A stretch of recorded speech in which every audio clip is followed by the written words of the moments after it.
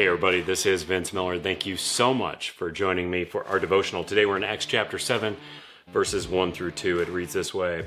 And the high priest said, "Are these things so?" And Stephen said, "Brothers and fathers, hear me." Now, the speech that Stephen delivers here will be his last. By the end of the chapter, he will be executed by the Sanhedrin. Yet his speech here is of tremendous power and insight. Based upon what he has proclaimed publicly in the previous chapter, Stephen is then seized, and officials claim that he is guilty of 4 accounts of religious blasphemy. The 4 counts are heresy against God, Moses, the law, and the temple.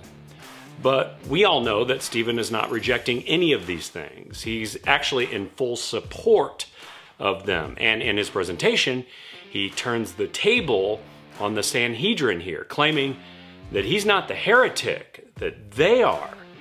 They are the real heretics because they have rejected Jesus, who is the fulfillment of all these things. So as you read this chapter, you're going to notice that Stephen's defense is a response to each one of these 4 charges, and that he uses Jewish history, their own history, to prove his point.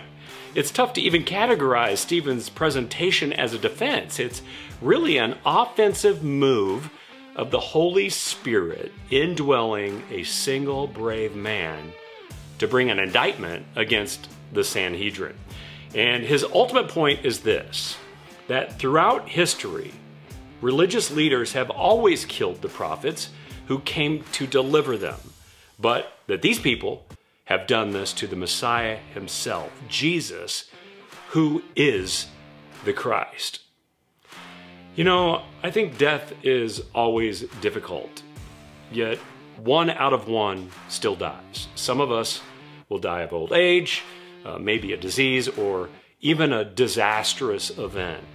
But Stephen does not die from any of these things. He dies defending his faith in Jesus Christ. You know, what a glorious way to depart this life and enter the next. He enjoys a short moment defending the Savior of the world, and seconds later departs to see the Savior face to face. You know, I'd say that would be an incredible way to go.